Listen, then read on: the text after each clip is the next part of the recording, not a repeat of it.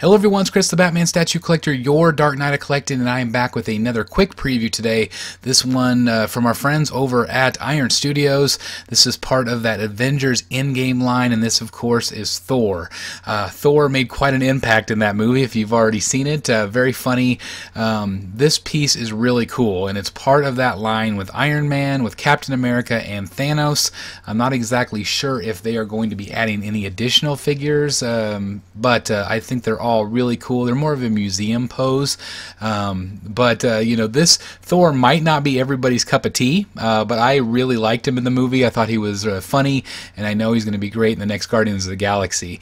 This one does have a couple of different swap outs, so he is going to be, you know, having his hands over the axe. He also has the option of holding Mjolnir or Meow Meow, however you want to say it, Mew Mew.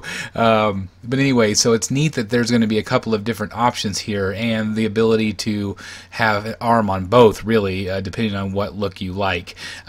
These effects of the lightning are, of course, just for effect. They don't actually light up or anything like that.